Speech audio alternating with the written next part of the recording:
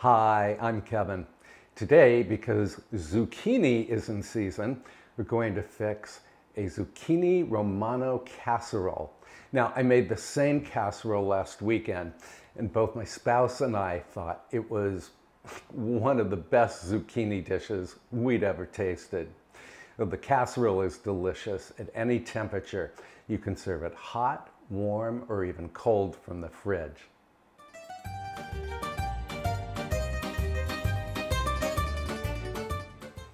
All right, for the casserole, you will need 32 ounces of either strained tomatoes or the tomato sauce of your choice, a few basil leaves, these are from my garden, some onion powder and some garlic powder, about 2.5 pounds of zucchini.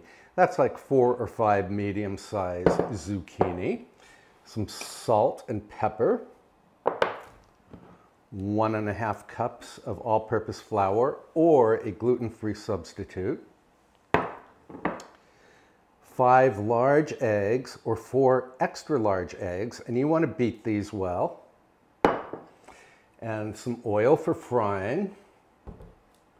You will also need some grated Pecorino Romano cheese, that's about 1.5 cups, and some shredded mozzarella, also about 1.5 cups.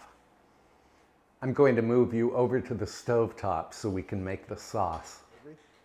Okay, while my dog is busy eating her food, we're going to make the sauce.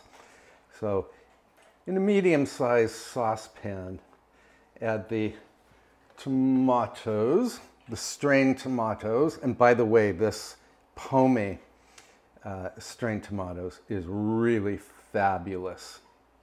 It's better than anything I've ever tasted out of a can. Then I'm going to add a teaspoon of onion powder and a teaspoon of garlic powder and just going to roughly tear a few of these basil leaves. And boy, are they fragrant. And then whisk the garlic and the onion powder into the sauce.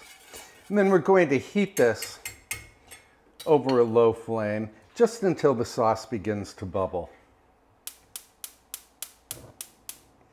So once the sauce begins to bubble, just take it off heat. Onto the zucchini. Trim each end from the zucchini and then cut it into, 1/4-inch slices.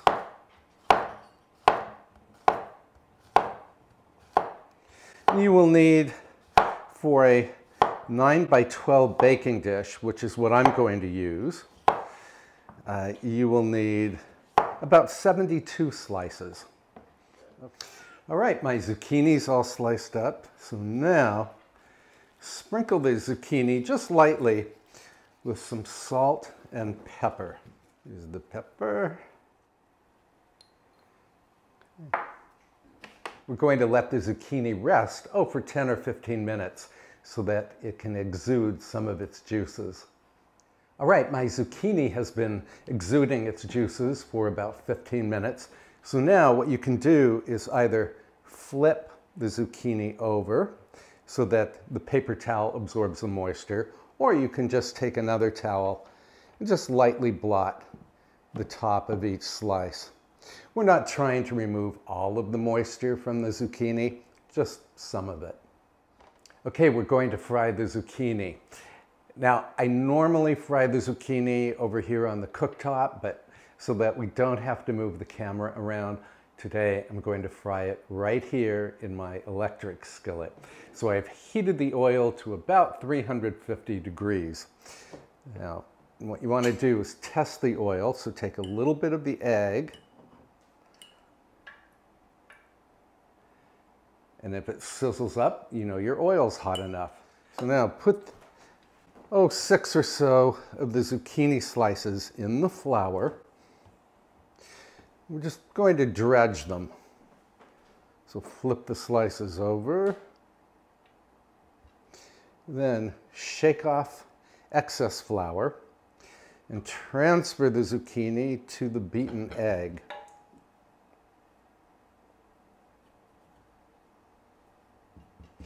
This is kind of like making eggplant parmigiana, except we're using zucchini instead of eggplant. And we're using Pecorino Romano instead of Parmesan cheese. And I'm just flipping the slices over to coat the other side with egg, and then let the egg drain from each slice, and then put them in the hot oil. And they should start sizzling right away. All right, let's have a look at the zucchini. Yep, it's turning golden brown.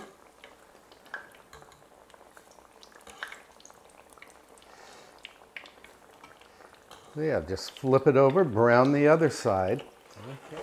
And as the zucchini is done, transfer it to a paper towel lined baking sheet so that the zucchini can drain. And by the way, you have to be really patient with this dish. Yeah, because frying the zucchini does take a certain amount of time. So yeah, be patient and just know that your reward will be stupendous. Okay, all of the zucchini is fried, and I can tell you that frying the zucchini is really the only time-consuming part of this recipe. So now we're ready to assemble the casserole. So I'm using a 9x12 baking dish. You could use a 9x13 baking dish or even something a little smaller. And to start, and this dish is greased, so now just put some dollops of the tomato sauce in the dish, spread it out a little. You don't have to have a perfect layer in here. Then add some Pecorino Romano. And by the way, I did not add much salt to the zucchini because Pecorino Romano is a fairly salty cheese. Now, going to layer in the zucchini. And when I made this dish the other day, I did count how much zucchini each layer required for this dish, and it was 24 slices for each layer.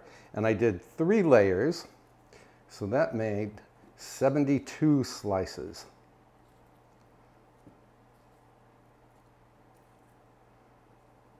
Yeah, this is just one of those dishes that you cannot rush, but it is absolutely worth every effort to make this dish because it is just so incredibly delicious. Okay, now add a little more Pecorino Romano. Sprinkle that right over the zucchini. Then add some of the mozzarella, or as the Italians say, mozzarella. There we go. Then add more dollops of the tomato. Yeah, this tomato sauce from POMI is really incredible. It's better than anything that I've ever tasted that came out of a can. And to my surprise, my local supermarket sells it. So I suspect your market sells it as well. Okay, then I'm just doing another layer of zucchini.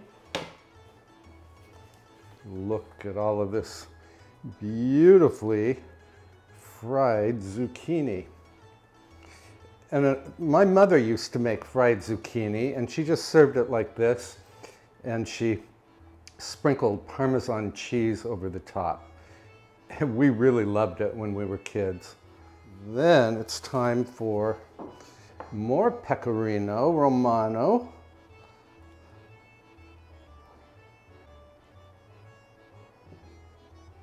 You can use as much or as little as you like. More mozzarella.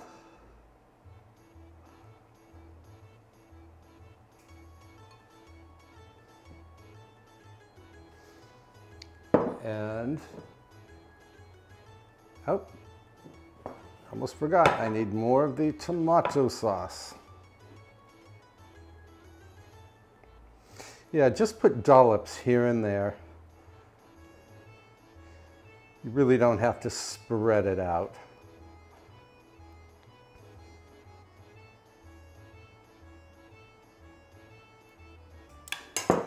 And then the final layer of zucchini.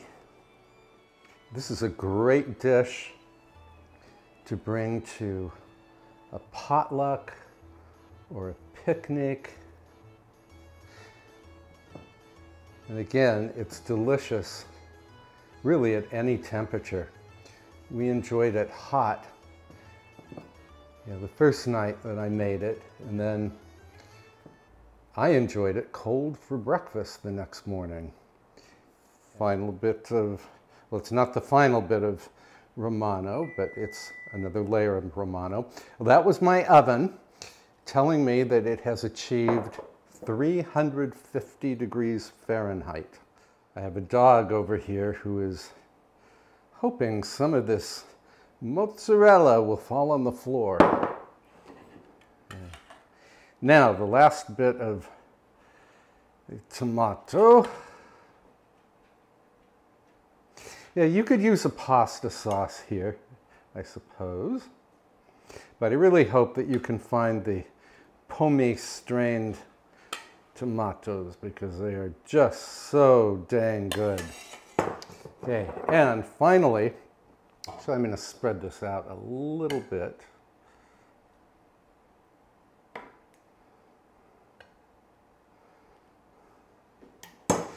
Okay, finally, top it off with a bit of the Pecorino Romano.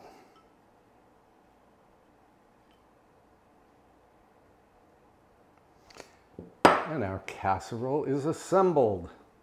All right, now cover the dish with a sheet of aluminum foil.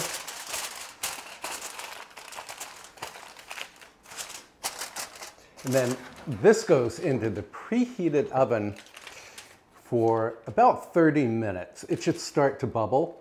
And then you remove the foil and then continue baking for another 10 minutes. I'll come back after 30 minutes. All right, here's the zucchini after 30 minutes in the oven.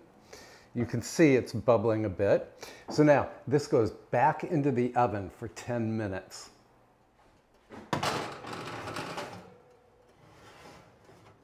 All right, the Zucchini Romano Casserole has finished baking, and I've let it cool for about 30 minutes. So now I'm going to garnish it with some little sprigs of basil. Just for looks and for perfume. Then it's time for a taste.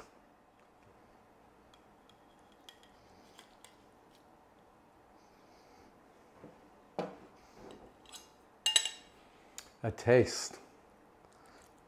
But I already know this is delicious.